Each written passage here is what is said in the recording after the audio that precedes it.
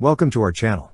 Don't forget to subscribe and put likes, because your support is important for us. And here we go. Rheinmetall has secured another contract to supply Skynex air defense systems to a European client, valued in the lower three-digit million euro range. Deliveries are scheduled throughout 2025 and, akin to the initial agreement, will include Rheinmetall-produced HX trucks. Skynex, leveraging automatic cannon-based air defense, excels in very short-range scenarios where guided missiles prove ineffective. Utilizing programmable 35mm ahead ammunition, specially developed by Rheinmetall, offers a cost-effective alternative to comparable guided missile systems. Moreover, 35mm ammunition is considerably less susceptible to electronic countermeasures and jamming when fired. The efficacy of 35mm gun-based air defense against aerial threats, notably cruise missiles and drones, was underscored by the success of the self-propelled Flak Panzer Gepard anti-aircraft system in Ukraine. The advanced Skynex air defense system adopts a modular concept that segregates airspace surveillance from the effectors. This modularity allows for the flexible integration of assets into the command and control network based on mission requirements. Skynex facilitates the incorporation of radar equipment from diverse manufacturers and offers versatility in effector selection,